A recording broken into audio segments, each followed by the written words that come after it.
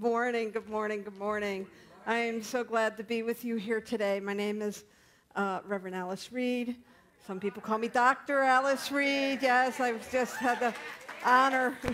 I was just honored with an honorary doctorate of divinity by our international organization. And so I really appreciate all the support and being lifted up by all of you. Michael, that was a beautiful song, and it spoke to a lot of what we're talking about today, and I really appreciate that. And I thought I would start off with a reading from the 365 Science of Mind, Ernest Holmes, and share a little bit of today's reading if you've read this already today. Here's another shot of it. There is a divine pattern for humanity, and within this pattern, there is a variation that individualizes each one of us. This is why the Bible says that we should act in accordance with the pattern shown us on the Mount, a symbol of high consciousness. When we lift our thought above the confusion of the material world, we become aware of spiritual cause behind all things. Really made a lot of sense when I looked at this whole idea today. We are looking at this grand rising theme. That grand rising is a wonderful Caribbean term that instead of good morning, they say grand rising. And so the idea is that we are rising up. We're rising up in principle. We're rising up in this philosophy. We're rising up in the world. And so today's topic is up until now. As we look at this idea of newness and how we embrace it and how we welcome it, there's a wonderful practice that perhaps you've heard before. When we get stuck in our thinking, when we get stuck in patterns that aren't serving us, and we hear ourselves saying something like, but it's always been this way. If we could say, just instead, put down the it's always been, and say something like, up until now, it's always been that way. Up until now, it's always been that way. Ernest Holmes has some things to write about this topic today of up until now, about letting go of old patterns and inviting new patterns. He's famous for saying we are bound because we are first free. And what that means is that we are given complete free will to work with this thing called cause, right? Everything's created twice, first in consciousness and then in form. And so we are at complete will to work with the laws of causation. And so we are bound because we're first free. We're bound by our patterns. We're bound by our stories. We're bound by the things that have happened to us in the past. We're bound by the lens that we look at life with. And I don't know about you, but I remember when I was married and we'd have company come over, and suddenly I'd be like, who is that guy and what did you do with my husband? Because he'd be like reacting to people and saying things that he doesn't say to me, because we get so bogged down by our patterns of being with each other, our patterns of seeing each other. And you know, I would say that in jest, but it was always great fun to be able to look at the people I loved through a different lens when I could see them as they were being seen by other people. But sometimes it's hard to put on that new pair of glasses and see life a little differently. But Holmes reminds us, he says, as we have proven that principle is not bound by precedent, in other words, just because it always was doesn't mean that it always has to be. Principle is not bound by precedent. We go into that realm which says, behold, I make all things new, not carrying with us the limited belief of the reason why it cannot be. Change, right? Change is not always easy. And I know that, you know, I've heard it from more than one person. Oh, I hate change, right? I hate when things change. I know that when I am starting some new process or technology, especially computers, right? Oh my God, they update the software again. I got to learn where all my favorite things are, right? But you know, that very thing of having to learn new pathways and to open up, it opens up new neural pathways in your brain. It allows you to begin to use different parts of your brain that you weren't using. You know, some of us are trying to stay sharp. So maybe that software upgrade is a good thing to help us to think in different ways. Up until now, easy to say, harder to practice. Holmes also has this quote, Ernest Holmes, who is the founder of Centers for Spiritual Living, he also has this quote, "We all have the ability to transcend previous experiences and rise triumphant above them, but we shall never triumph over them while we persist in going through the old mental reactions." And what are those old mental reactions, right? They're the stories we tell ourselves. The stories that we say over and over again. We go to a dinner party and we hear ourselves telling that story. You know the one. It's different from mine, but it's yours and you know it, right? You go and you meet some new people and you find yourself telling that story again. My story, one of the stories that I told myself over the last 5, 6, 7, 8 years was that my husband left me. And when I looked deeper at that story, when I began to, you know, sometimes we just get sick of our stories, don't we? And when I started to get a little sick of my own story, I mean, heck, it's been like 8 years, right? And I'm still telling the same story.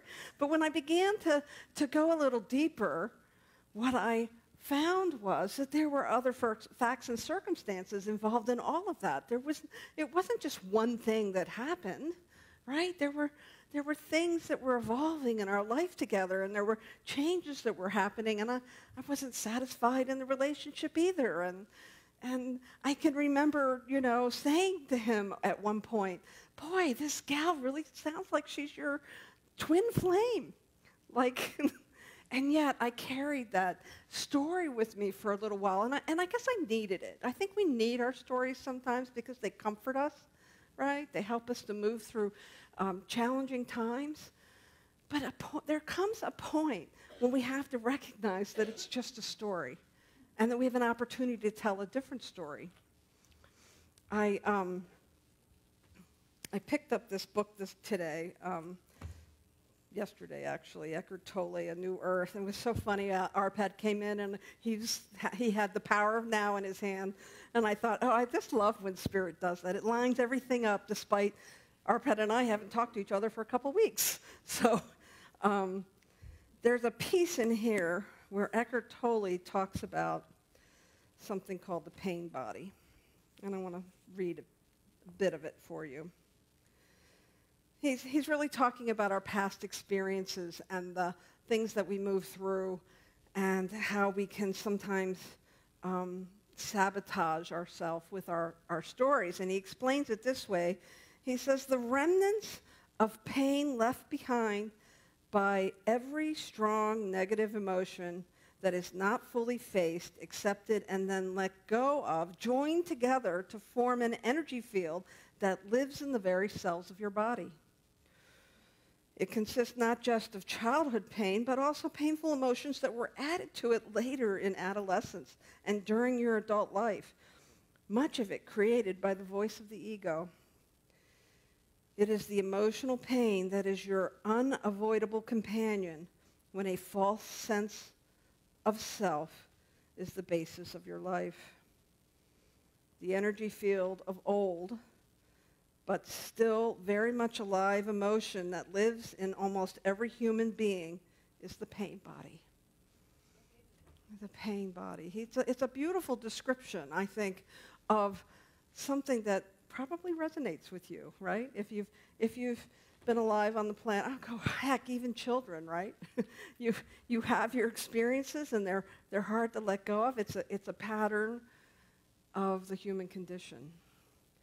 that we can sometimes hang on to these things. And until we make an intentional decision to be conscious, until we make that decision to see something before us and face it, like Holmes said in this earlier quote, that we have the ability to transcend previous experiences and rise triumphant above them, it doesn't happen by bearing it.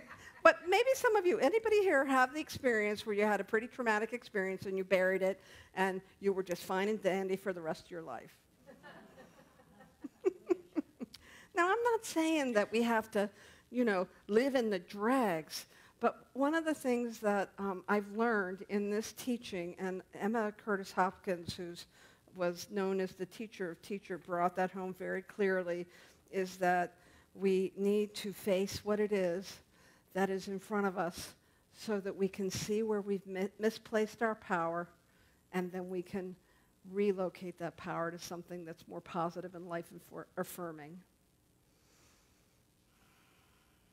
We need to relocate it. I remember my teacher, Jeffrey Proctor, who used to talk about how we could attach to things, positive experiences and negative experiences. We get all attached to those experiences and hold on to them. And even while it's obvious that the negative experiences that we might hold on to might keep us stuck, the stories that we tell over and over again, sometimes it's the positive experiences as well. And he used this analogy that when you give a dog a bone, a dry bone, and they chew on it and chew on it and chew on it, you're wondering what the flavor is that they're getting out of that bone. And it's the juices in their own mouth, from their own flesh in their mouth. And that's a lot like us when we get hung on to a story and we chew on it and chew on it and chew on it. It's the pain body that feeds on itself over and over again. Not a pretty analogy, but I think it makes the point. I think it makes the point that we do have this opportunity to look at those places where we sort of dig down and to see why we're holding on. In my case, I had a bigger story than my husband left me. I had a story about how men leave the women in our lives throughout my ancestry and my descendants. I had a grandmother who was married 3 times, once to a bigamist, and then, who really knows anybody who's had that experience? But it happens, I'm here to tell you. And then once to a man who was mentally ill. Her third husband, she used to say, this one lasts a long time.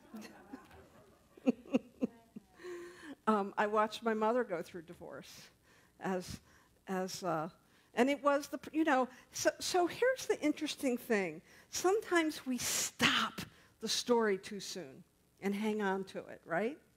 Like the story of my grandmother of men leave her. Well, she married Chris Miller, and he ended up being a wonderful husband to her. And the story about my mother being left by my father for another woman. Well, she met the love of her life and had 21 beautiful years with him. It was like, for me, the ideal relationship and partnership.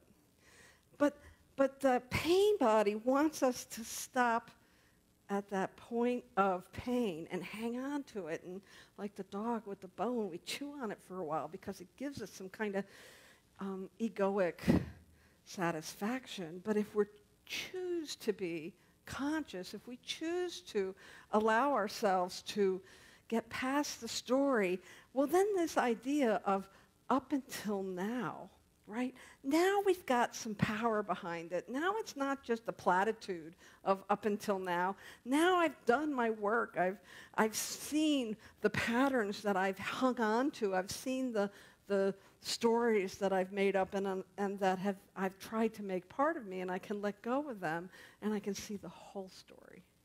I can see the bigger picture. I can see where, despite the fact that something has happened that has been difficult, that I've become stronger.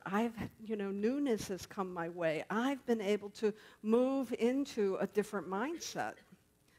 So this old pattern of men leave the women in our family no longer serves me. Instead, there's a beautiful opportunity for me to embrace this idea that there's an opportunity for women to meet the loves of their life when the wrong guy gets out of the way, right?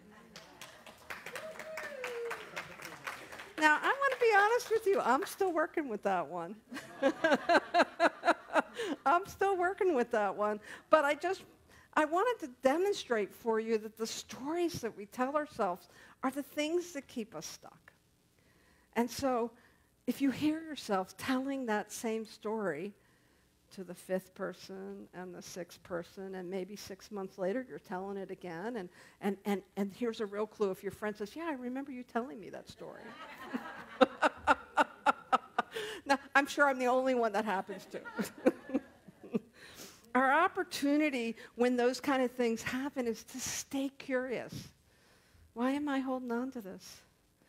What's the belief that I have sort of taken on like a cloak that no longer serves me, that I can shed so that I can be open to new possibilities, so that when I say those words up until now, that it's really like I'm opening the door to a prison, if you will, that I have self-imposed upon myself from a story that I have told myself, so that I can be available for possibility.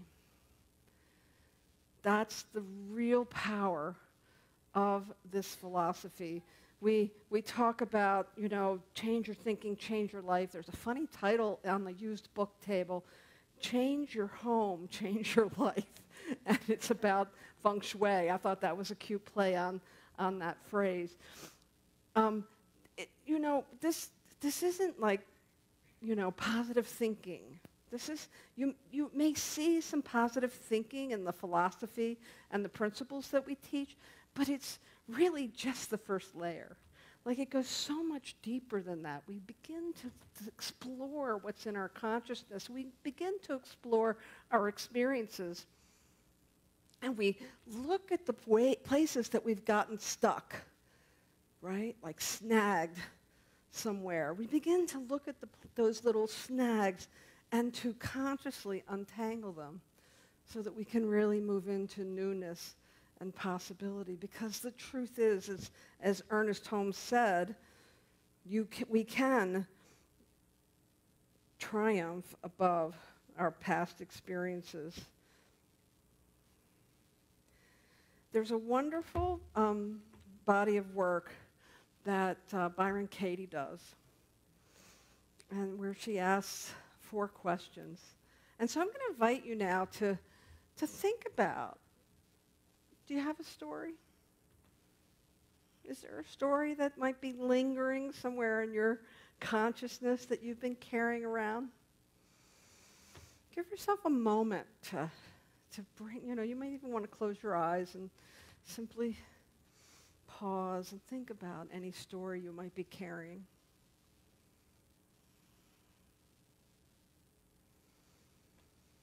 Now ask yourself, is it true?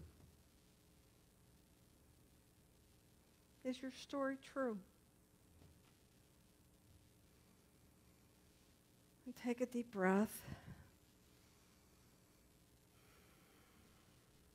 And ask yourself, can you absolutely know it's true?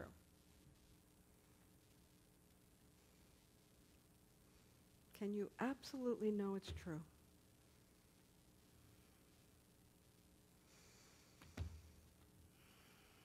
And that should open you up a little bit so that you can be present with this next question. How do you react when you believe that that story is true? How do you react when you believe that story is true?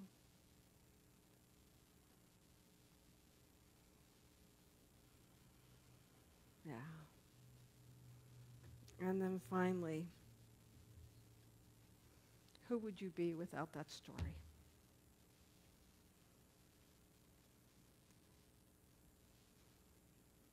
Who would you be without that story?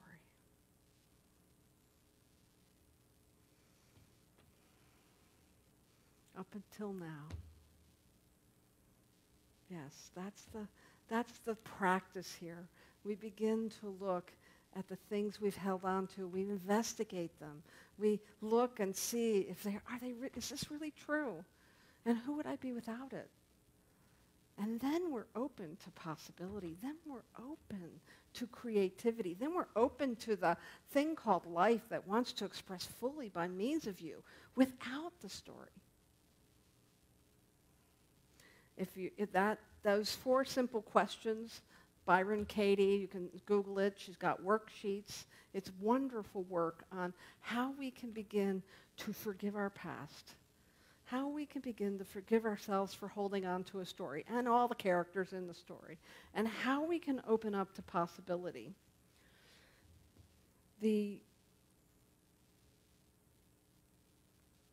One of my colleagues wrote this, and I'll close with this. She wrote, "While we can be tempted to stay comfortable in our discomfort, reliving the experiences, beliefs, and behaviors of our past, it's time to accept Spirit's invitation into the new, unlimited possibilities of the present moment. Let's set the intention to shine the light of consciousness into our old, less than conscious habits of thinking and doing. Let's replace our old story of I've always with a new script of up until now. Starting right now, we can honor and bless the past patterns as we gently untangle ourselves from any attachment or resistance. We can forgive what needs forgiving, the bad for the pain it triggered, the good for its impermanence, ourselves for our own judgments of it all. Today, trusting the truth of Spirit in us, through us, as us, we step with courage and curiosity into a brand new now. What's your up until now? That's my invitation to you. Bring it on. Allow newness to come forward. Let go of the story and create a new one. Thank you very much.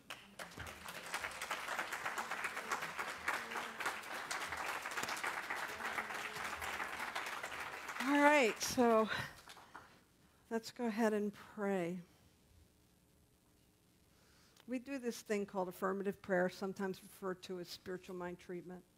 And it is a scientific process of moving through our thoughts and shifting to a more unlimited, a more free reality.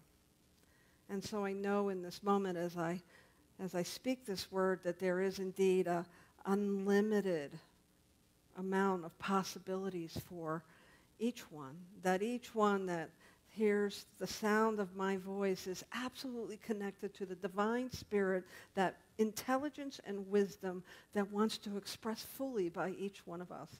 And so I know as we move through our week, as we investigate our stories, as we become willing to let go of them, that there is a new story afoot, a new story that is starting to be told, a story of love and beauty and openness and wholeness that is available to each one. And so I claim in this moment that we have the beautiful shining light of Spirit that looks through our entire body temple and allows us to become transparent, individualized, divine patterns of Spirit, walking out our experience in the world, walking out our individuated, beautiful selves in the highest and best way that we can. I give great thanks for this. I know that that power and that presence is in us, as us, and through us in every moment with every breath. And we simply say yes. Yes to life. yes to freedom, and yes to a new story. So I let this go, and I let it be. And together we anchor this in power by saying, and so it is.